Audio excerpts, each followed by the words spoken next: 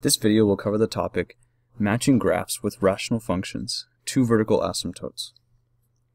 Let's say that we are given the function f of x equals 3x plus 6 over x squared plus 2x minus 8. And we have these 6 graphs. We want to match this function with the correct graph. So to do that, we are going to have to figure out what the graph looks like. When I look at this equation, it seems so difficult. How do I even start to figure out what the graph looks like without a graphing calculator? Let's break it up. Our first step is to find the places on the graph where the function does not exist. So we are looking for the asymptotes. To do so, we need to factor and simplify the function as much as we can. We can factor the numerator to 3 times the quantity of x plus 2, and we can factor the denominator to x plus 4 times x minus 2.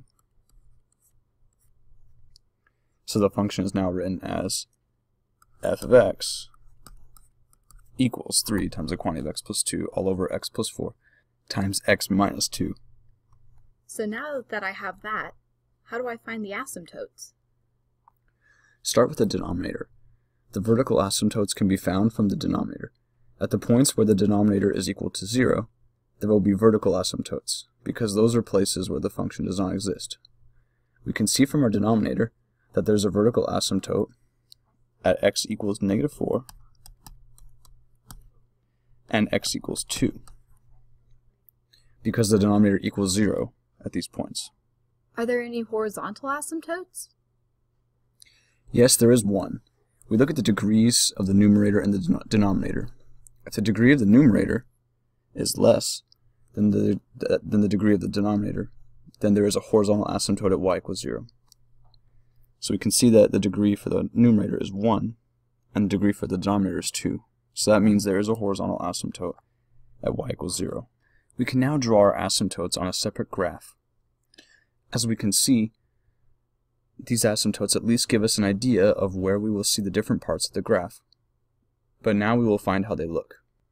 One more thing to be noted is that at x equals negative 2, the numerator is equal to 0.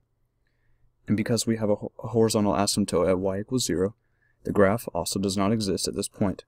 So the domain of this graph is written as negative infinity to negative 4, united with negative 4 to negative 2, united with negative 2 to positive 2, united with 2 to infinity.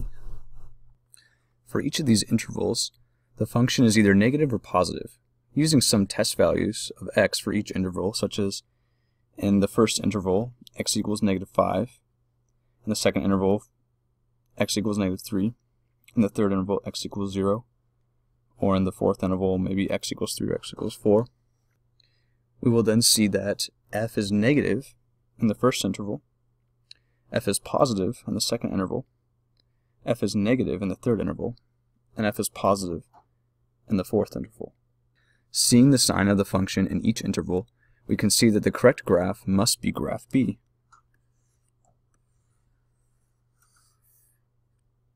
Okay, that makes sense to me.